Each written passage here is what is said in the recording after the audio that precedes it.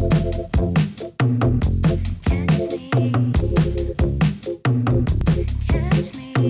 beautiful people, my name is Rene and welcome back over to my YouTube channel. So today is all about thrifting. This topic was mostly decided by my TikTok spam account, but most of my YouTube videos are decided by my Twitter, so make sure to go and follow that. And while you're at it, just follow all my other socials. Link in description. But yes, today is all about thrifting. First off, I'm going to start talking about why I thrift. I have been thrifting since I was very little, maybe started when I was about 7.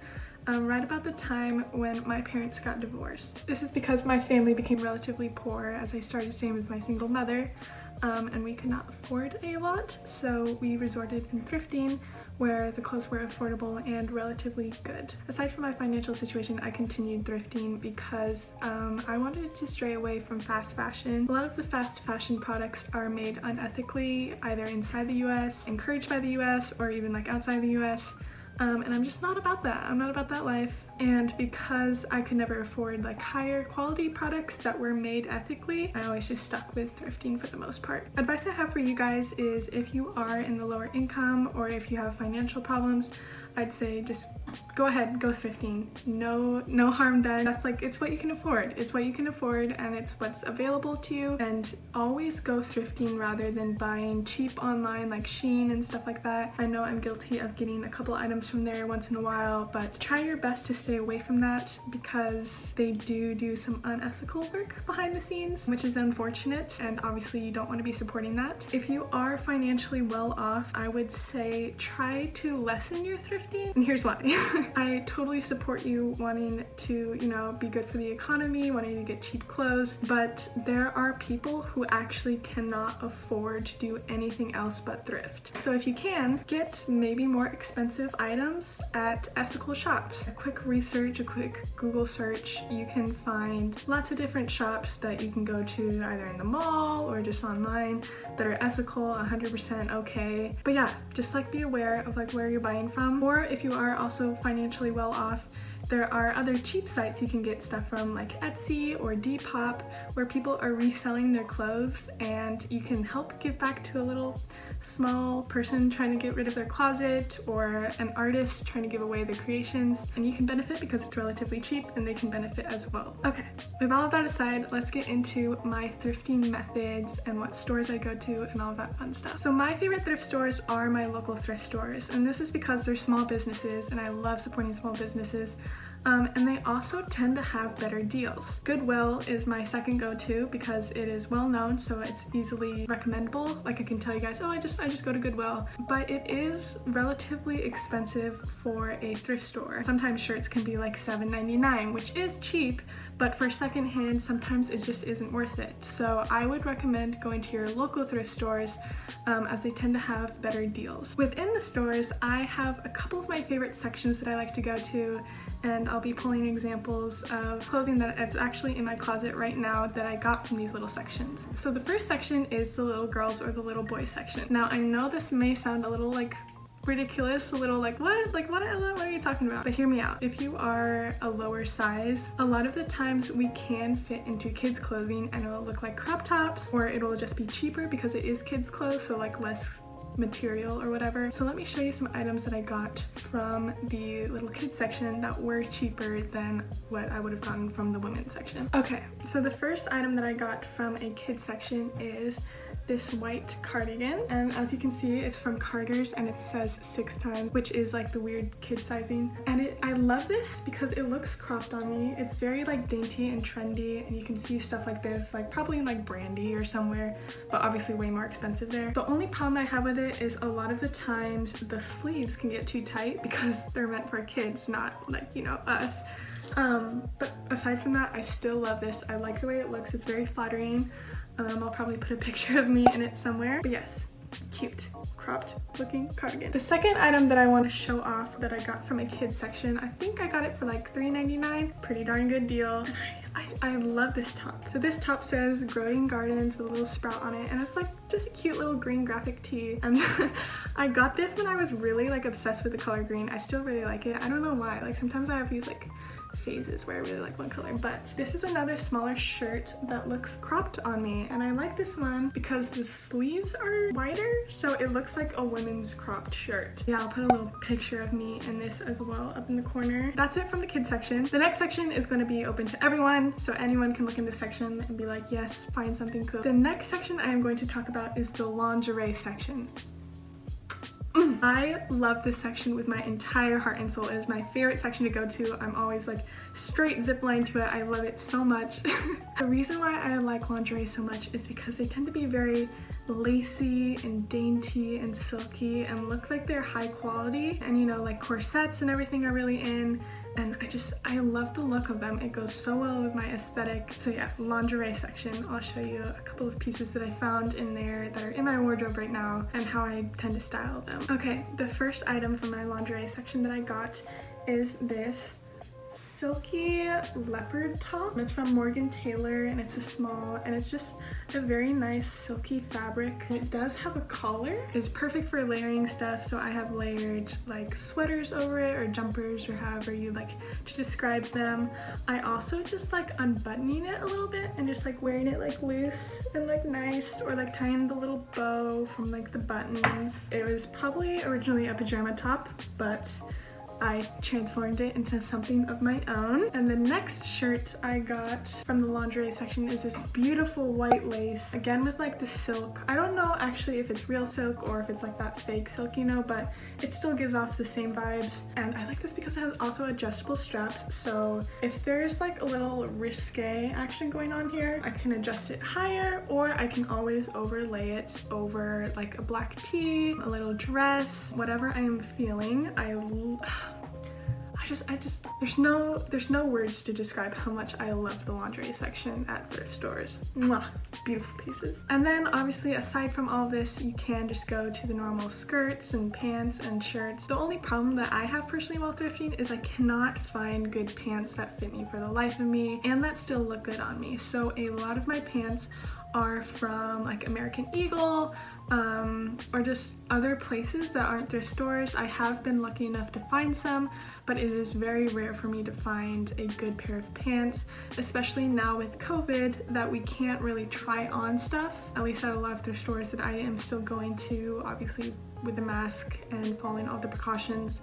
I can't try stuff on. So pants I have been lacking on. The next section I'm going to go into is talking about oversized clothing. Now don't get me wrong, I am a sucker for oversized clothing.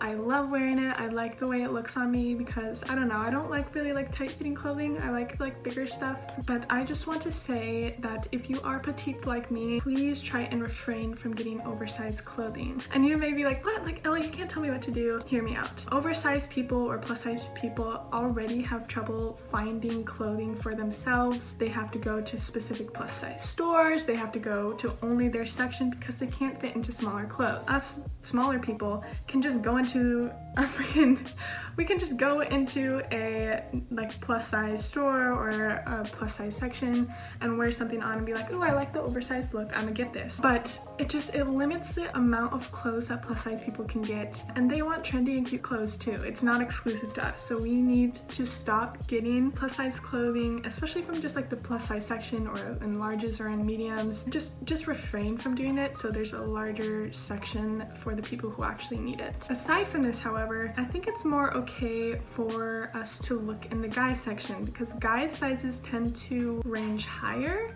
So I could get a small in a guy's like jacket and it'll look pretty like oversized on me, along with the idea that guys don't tend to thrift as much as girls, and there always tends to be a larger section for guys. I'm not exactly sure why that's the case.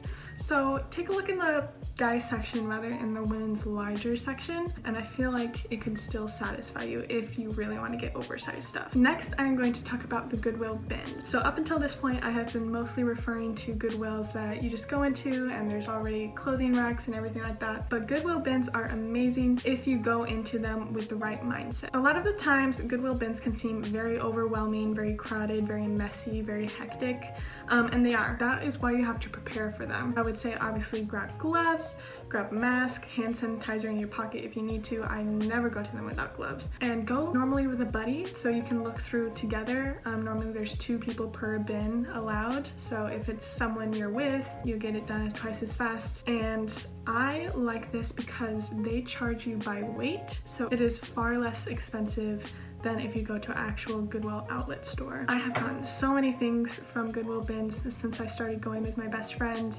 and I'll share a couple items with you in a second, but I also would like to address that Goodwill bins are the perfect place for finding accessories. A lot of times there are just loose pieces of fabric, bandanas, ribbon, and I love picking those up because it is so cheap. It'll be like 25 cents most for like one bandana, and it's just a good little spot to find fun original things. So yeah, let me show you some stuff that I got from Goodwill binning.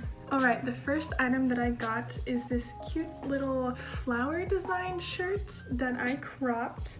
And I love the look of this. It looked very high-end, like brandy type style. One of my favorite finds. Similarly, not at the same store, at a different bin store on the same day though, I found this top, which is a cute little same design, like almost the same pattern as well, of like ribbing and stuff like that on the shirt, with roses on it, and I cropped that one as well. And then, like I was talking about before, I found this bandana, which I love wearing. Very cute. I've gotten lots of compliments on it and lots of questions of where I got it. In addition to that, I got this silk ribbon that was probably meant for some sort of dress, but it had got separated from, and the original dress was nowhere to be found, so I picked it up.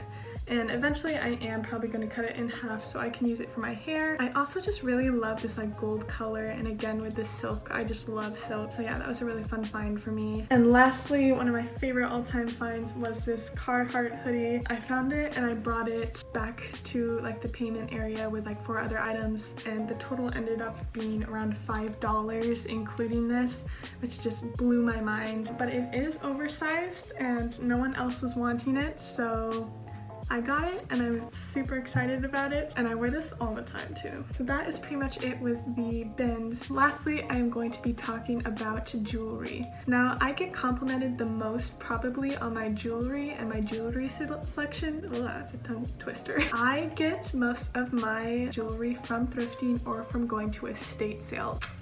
Estate sales are the sweet spot for jewelry. Not to be oddly cruel, but estate sales are when someone tends to be elderly, passes away, and they have a lot of very nice, high quality jewelry that their family is giving away that they don't want. And they're just like a nice sweet spot because they're just trying to get rid of everything, so they are very cheap. So I'll show a couple items that I got from estate sale, but the same thing goes for Goodwill. So I find a lot of fun earrings, especially from the Goodwill showcase. You just gotta like look around, find stuff you think is cute. So yeah, I'll show you a couple of my favorite pairs that I have gotten from estate sales, and then I'll go into some Goodwill finds. Alright, so first I would like to start off my very famous Aphrodite pearl earrings. I got these actually at an estate sale, and I actually debated on getting them because I didn't know if they fit me, if they were gonna look too good, but I figured they're relatively cheap. Let's give it a spin. And these are one of my most complimented earrings that I've worn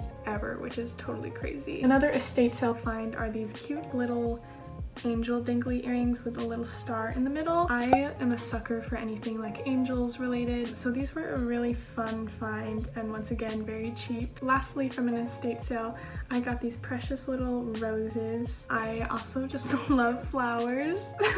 I don't know what to tell you. I love them. I got them from an estate sale. They were cheap. We stand. Next, I'm gonna go into some of my earrings that I got thrifting. Once again, most of my earrings have been thrifted or found at estate sales, so this isn't my entire thrifting earring population. It's just a handful of them. I plan on probably doing a jewelry tour sometime in the near future, just not in this video. First earrings I want to show you from thrift stores I got from Buffalo Exchange for $5, which I was very impressed with because Buffalo tends to be a little pricey. So they are these little Cupid pearl dangly earrings that I love wearing. They are in a lot of my TikTok videos and in a lot of my Instagram pictures. Once again, I'll probably just be showing picture examples of all of these as I go. I also got these, I love these. I got these dangly rose earrings from a Goodwill at the beach. When I went to the beach and I visited Goodwill, and I think these are so precious. Once again, a sucker for flowers, so I really loved finding those. And then I also found these very pretty dangly earrings in a circle shape, and they have almost, I don't know what kind of flower that is. It almost looks like a little lotus type beach. I could be wrong about that. I love finding jewelry. Obviously I found necklaces before. I could dive into that a little bit, but I feel like you guys pretty much get the idea. Lastly, I just want to wrap the video up by saying that you should always go into thrift stores and thrifting with an open mind. You cannot be searching for a certain thing, otherwise you can ignore all the other possible amazing items that you could find. It's just always good to have an open mind and just be open to what might look cute. A lot of the time, items that I have bought and ended up loving, I was questioning about at first, like, I don't know if I'm gonna look good in this, I don't know if it's gonna fit me. Just go for it. It's relatively cheap. If you're questioning it, just go for it. If you don't like it, worst comes to worst, you just donate it again. It's also quite a bit about mindset. If you think you're gonna look good and you have it in your head that you're gonna look good, you can rock anything, believe me. But that's for one of my confidence videos later on. Anyways, I hope you guys enjoyed this thrifting video, a little thrifting how-to and all about it, all about how I thrift. Make sure to leave a like and a comment down below. Follow all of my other socials, link in description as well. I'm also gonna add my Venmo and my PayPal down below. Just because I don't get money from YouTube, so it helps out a little bit. Everything donated will either go to school for college or it will go to improving my channel for you guys. So getting like a microphone, getting a proper filming camera, getting a ring light, stuff like that. So yeah, I love you. I hope you have a good day, night, evening, whatever. Make sure to drink some water, wash your face, take a shower, take your pills if you need to. I love you so much, and I will see you in the next video. Bye.